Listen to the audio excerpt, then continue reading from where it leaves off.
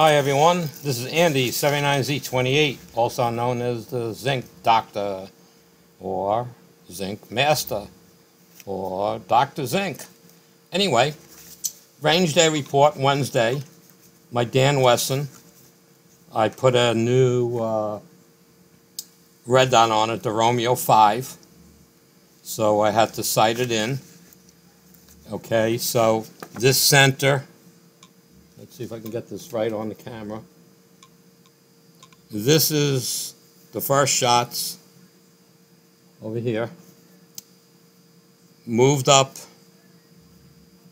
and over to the right a bit. This is another, whatever, 5 or 10 shots. These are full wad cutters, only like 2.6 grains of a bullseye.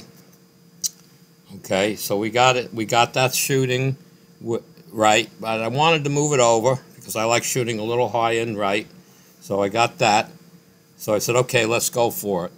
This is 20 rounds of down here. 20 rounds of semi-wad cutter. So I'm quite happy with that. Okay, so then after shooting the hell out of that, I moved it up here, and let's see if we get that in there. And this is 10 rounds in here of the semi-wad cutter. I mean, full wad cutter. Okay, next, I went down here. This is now 170 grain lead bullet, casted in zinc. It's like 103 grains. I forget the number. 105 grains, something like that. All right, and this is, I don't remember what powder. I tried a lot of different powders this day. Anyway, this was the first shootings with the zinc, so it shot lower, okay, a much higher velocity because of the weight of the bullet. So we brought it over here. Let's see, get this in the video. It's always a pain in the neck. This was just playing with the sight, getting it where I wanted. Okay, this is the second set. There's like 25 rounds in here. Okay. Aiming at the black dot in the center. Yes, I aim at that dot. It's a half-inch dot. Now this is all at like 25 feet. All right. So after everything was sighted and whatnot, the way I finally where I got it to shoot, this is 25 rounds in that target of that 170 grain wad cutter, 103, 104 grains in zinc. Okay, so I was really happy. Okay. Okay, no, that's okay. That we're good. This is I haven't shot this gun in 20 years, well, maybe 15 years. This is my Hamley 22. This is where I started. I was all over. I tightened my grip up a little bit. I was up here. Then I kind of relaxed into it more, and so this is my group. Okay, also only at 25 feet. But I'm missing something here. I did something wrong. Oh, okay. Sorry. I did do something wrong.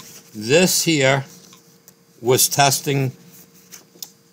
The sight's been adjusted now. This is testing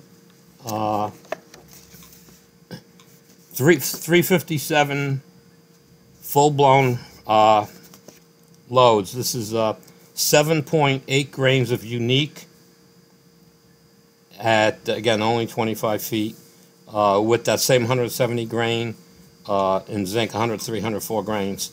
All right, and so this is like 15 rounds in here. So it's shooting a little low, and of course it's a very hot load, so we tweaked the sight. The first ones were down here, and we tweaked the sight up. We just brought it up a little because I don't want to change my aim point too much because I won't be shooting 357 hot loads all the time. So that was my range day Wednesday for my pistol. Now I'm missing a piece of paper. Where did I put the other piece of paper?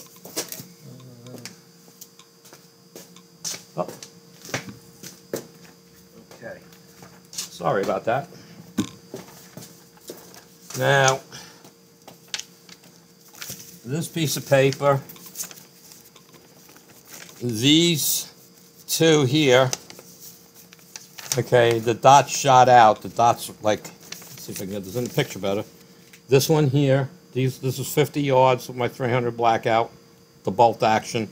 Very low powder, like 7 grains, 6.8 grains of my Winchester powder that I use.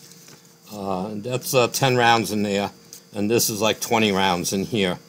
Okay, so that's at 50 yards. I'm very happy with those results. Now over here, we'll fold the paper.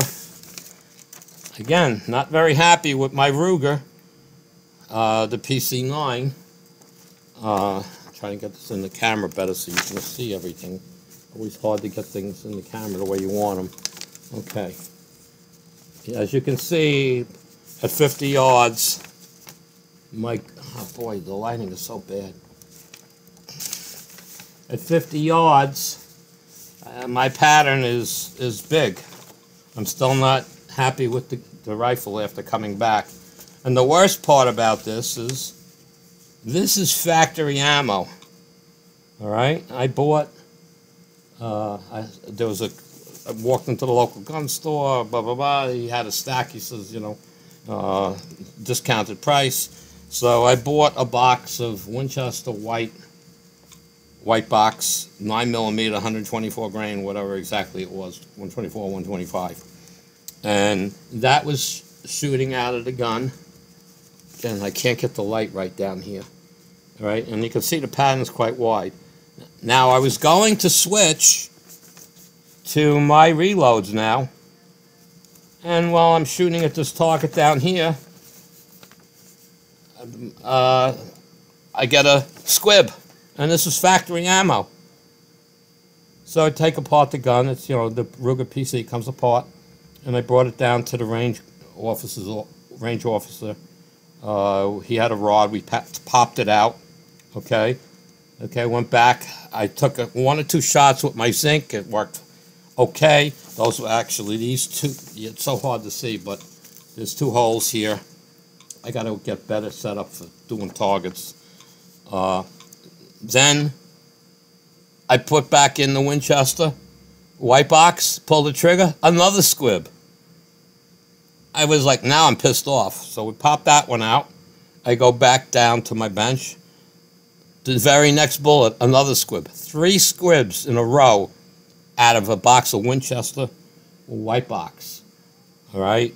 So I was fit to be tied. I packed up. I went home. I took apart the rest of the bullets. There's maybe 20 left or so. And I found 3 more with no powder in it. Guys, beware. There's a real problem out there. So that kind of ruined my day. So now the bottom line is my Ruger PC, I'm going to have to rework my loads and see what happens because accuracy isn't there. So now I got to find the accuracy node in the way I load it. All right. We don't want to make this video any longer than I have to. It's already 8 minutes long. So everybody have a great day. Thanks for watching. Please hit the like and subscribe button. Leave a comment, anything you want. Be glad to answer you. This is Andy, 79Z28, signing out.